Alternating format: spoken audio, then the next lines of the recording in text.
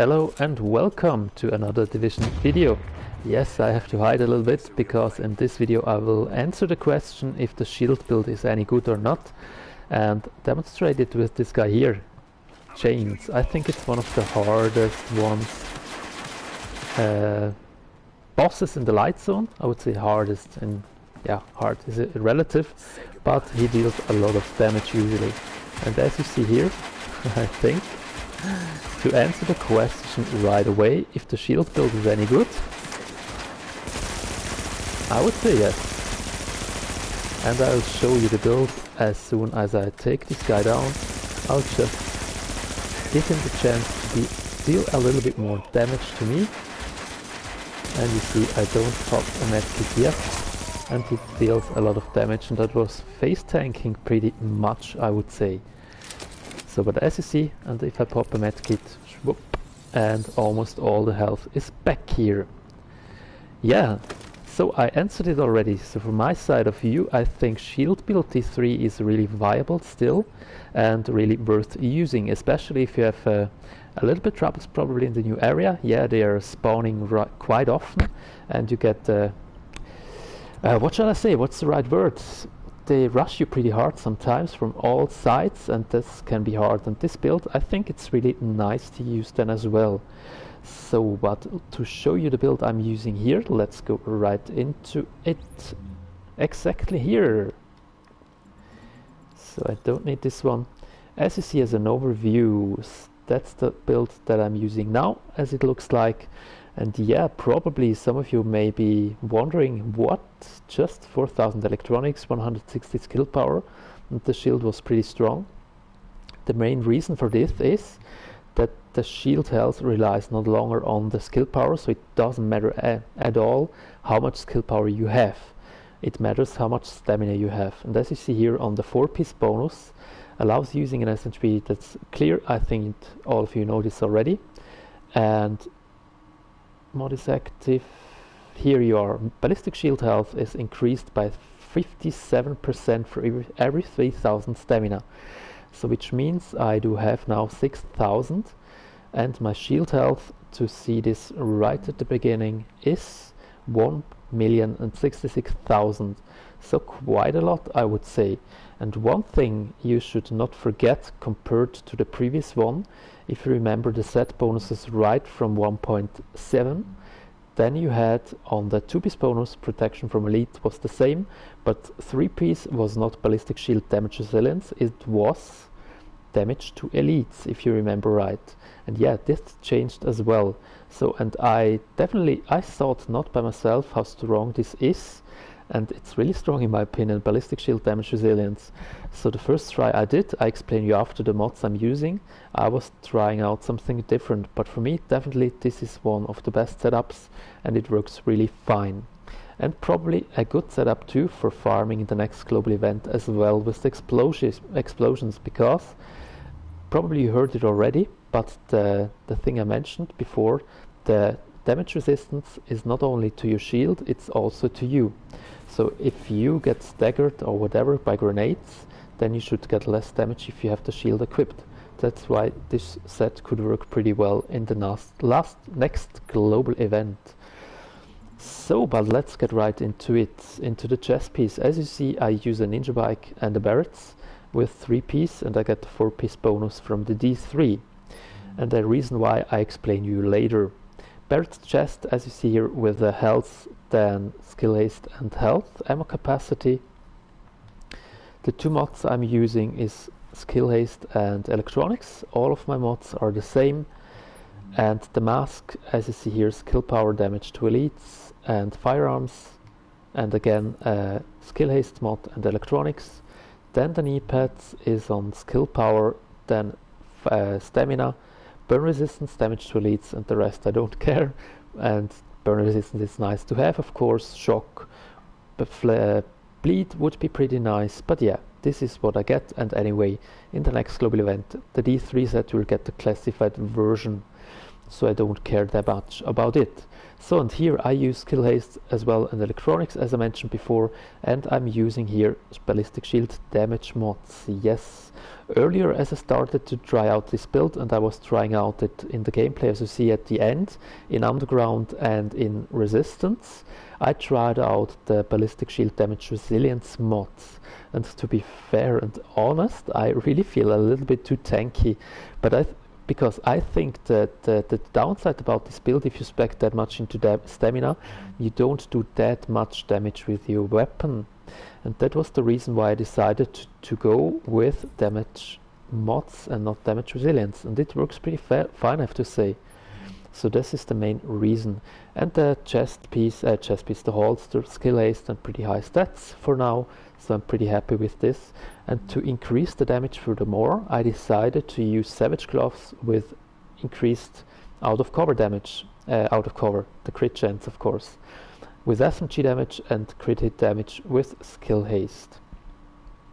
Of course you could run these gloves as well with instead of skill haste with crit chance or enemy armor damage for PVE, it would work as well.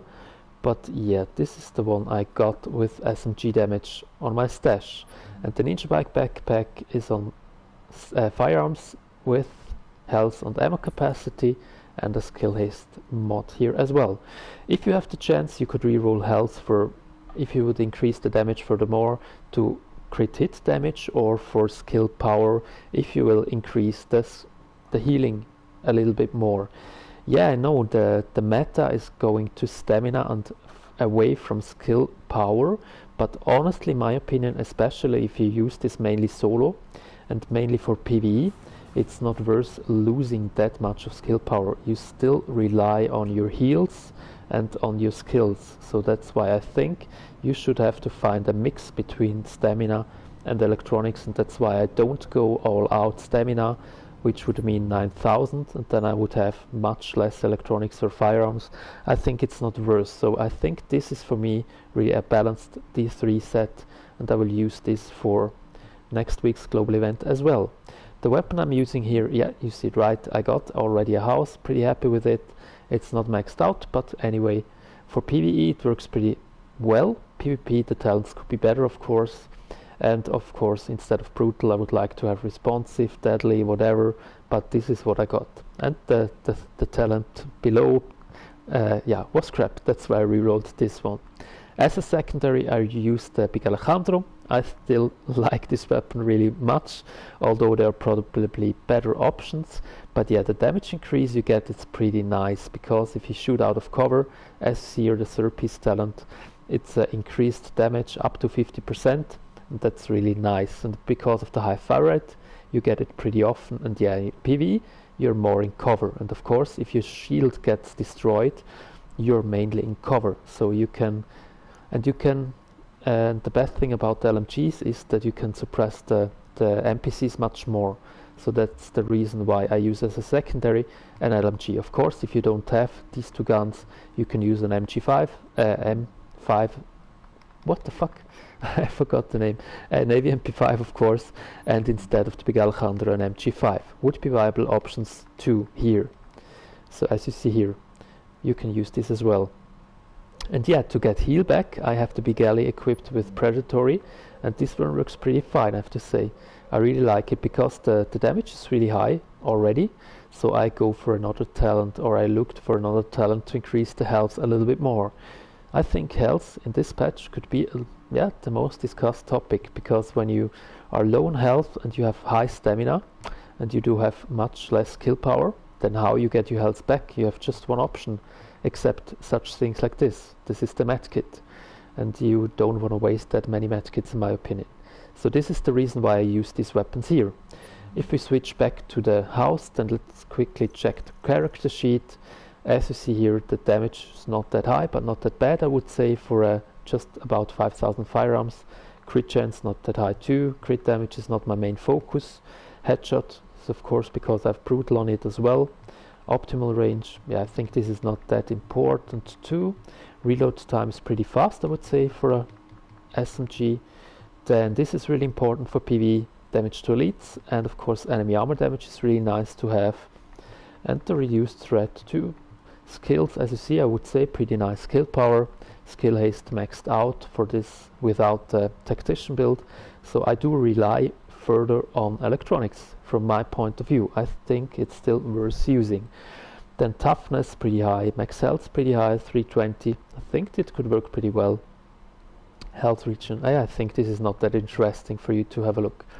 So let's go ahead to the abilities I'm using with this build, and this is the shield I'm using. Of course, it doesn't matter which one, you always get the same one, the basic one with the 4-piece bonus. And you see here I have a damage increase 26%. That's really nice. So let's check it out quickly. Equip it and see the weapon. 80.2. Okay, it's not increased now. I would have to go to the shooting range to demonstrate it to you. But yeah, it's quite a lot, I would say. This is with the mods, of course, I'm using there as well. And damage resistance, this is the really nice thing. That's why I think this could be really nice in the next global event. Damage resistance 20%. And cooldown pretty low, as you see, 16%. That was just a proc from Barrett's that came here as well, to 10%, that's why it went down.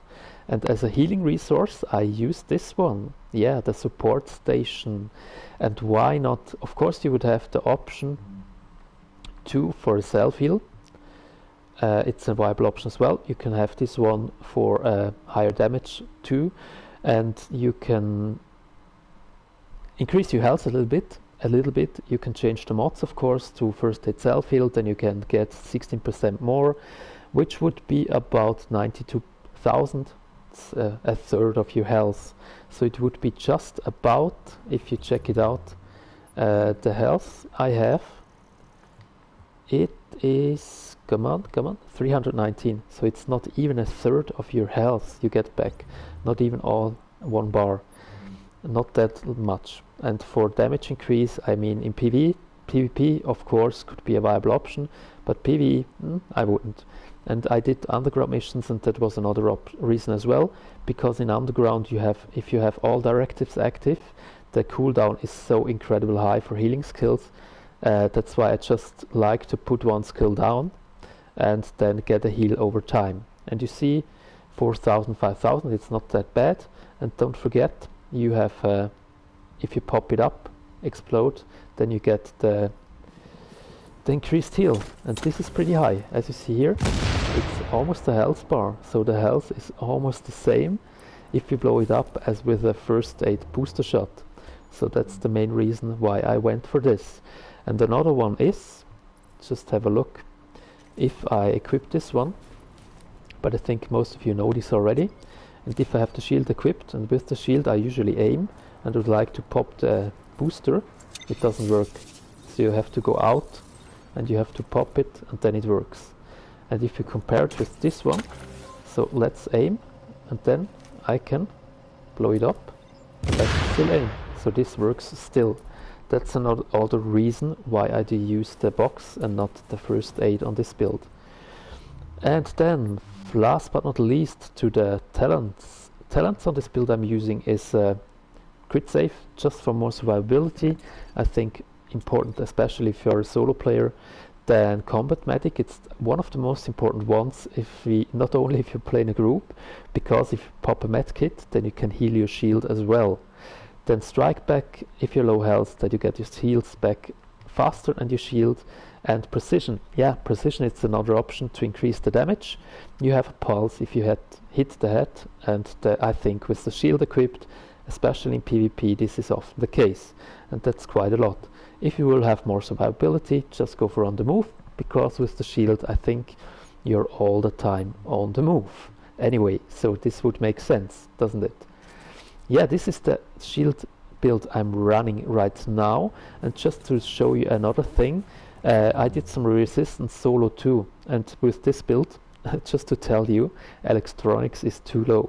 So you will not survive the contaminated sections with this build. And what did I do?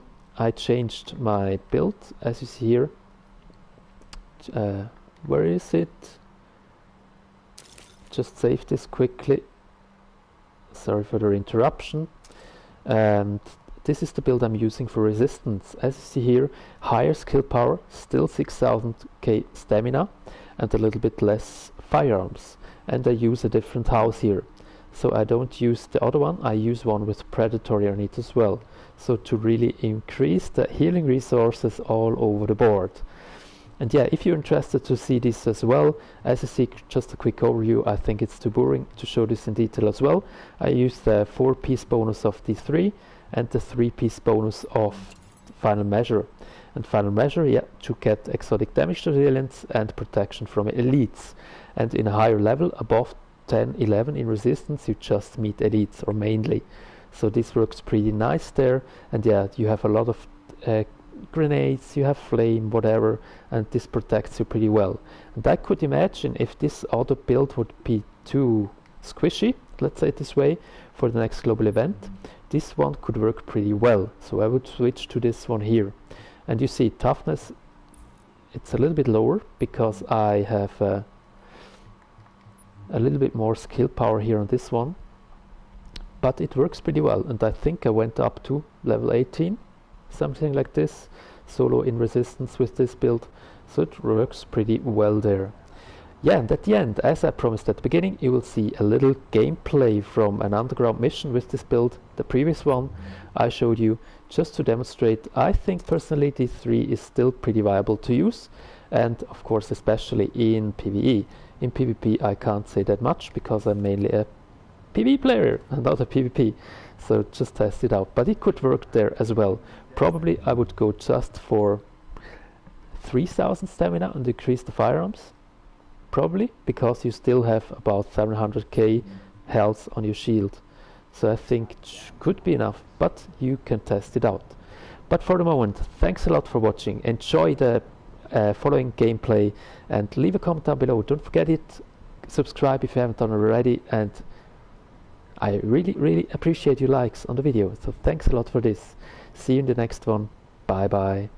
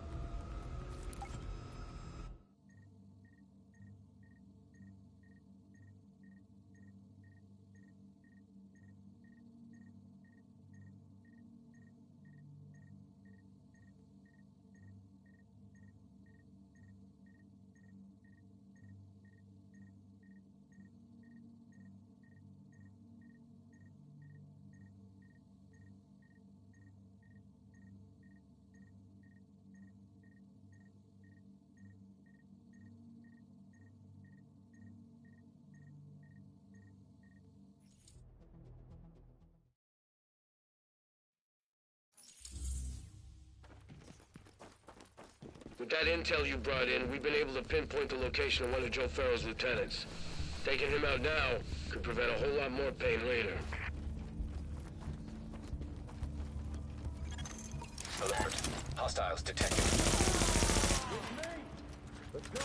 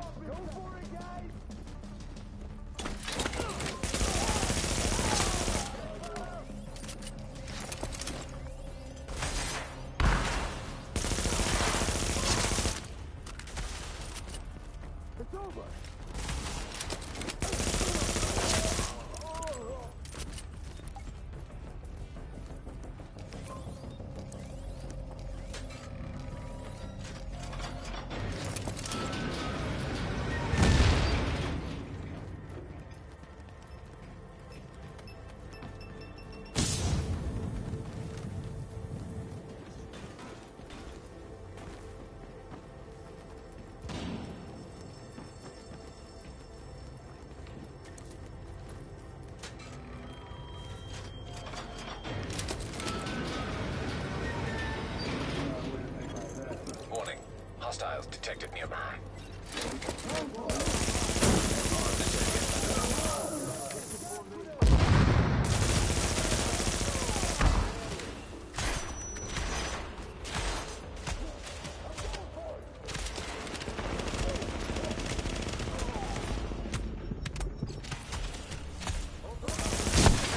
Alarm disabled.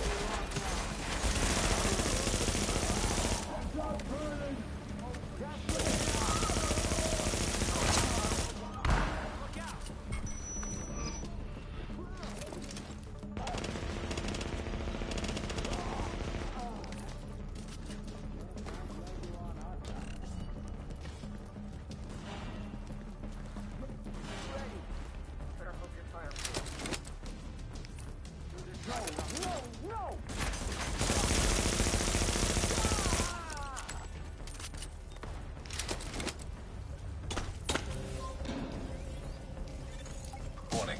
Hostiles detected nearby.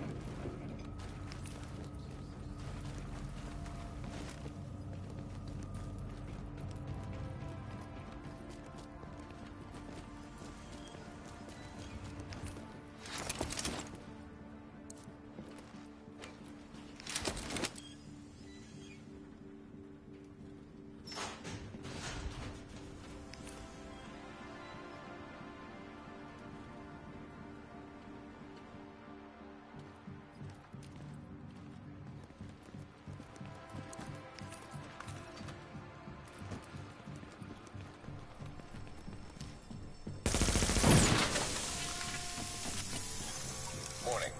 Heavily armored hostile detected. Visibility reduced.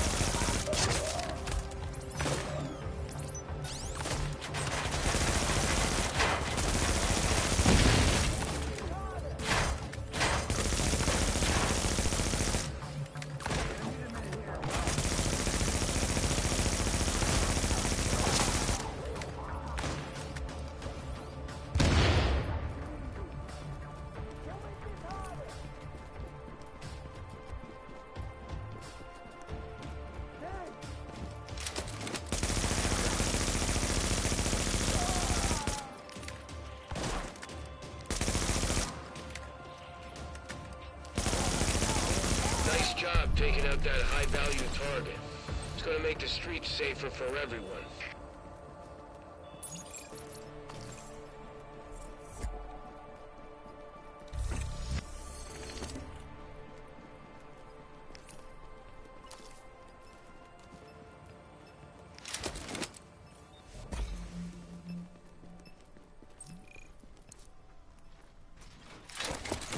Now leaving impacted area.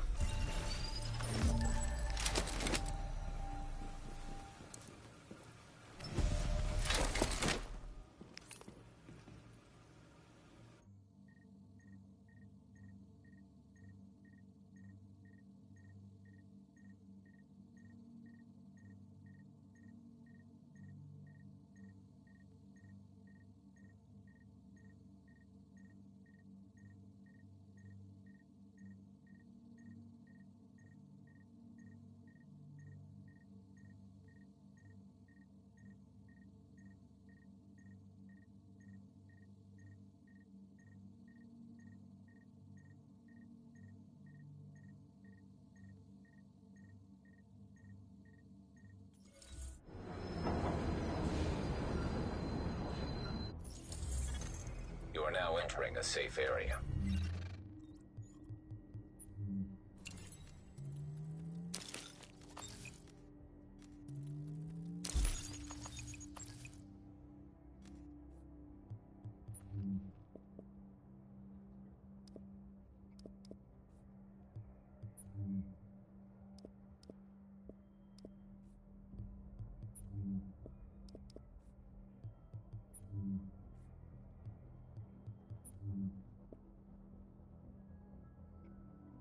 Tactical Operations Center personnel, please report to the briefing session.